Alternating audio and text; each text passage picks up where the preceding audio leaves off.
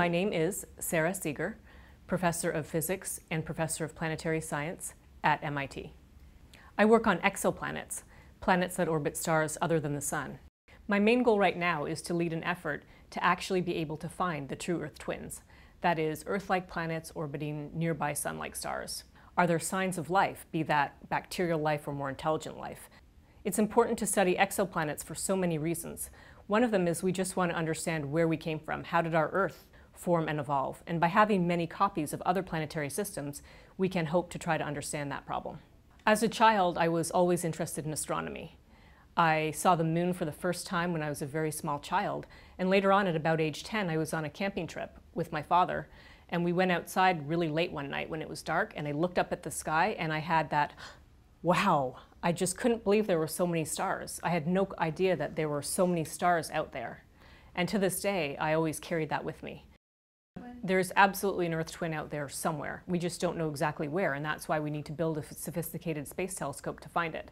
We have seen from the Kepler Space Telescope that small planets are common, in fact far more common than larger planets like Jupiter. There are a lot of ways to find exoplanets, and one of the best ways right now to find the smallest planets is so-called looking for transiting planets, planets that go in front of the star as seen from Earth.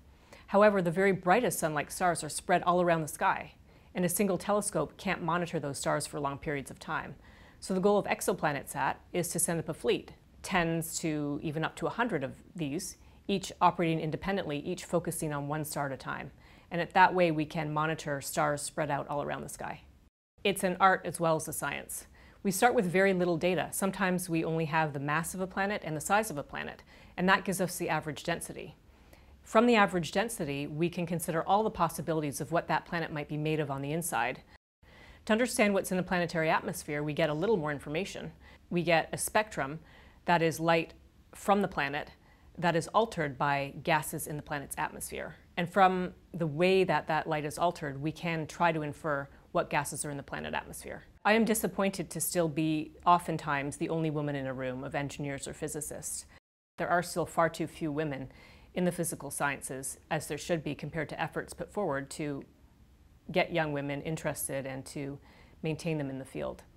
I think becoming a MacArthur Fellow will open up doors for me and give me a platform to speak to the world.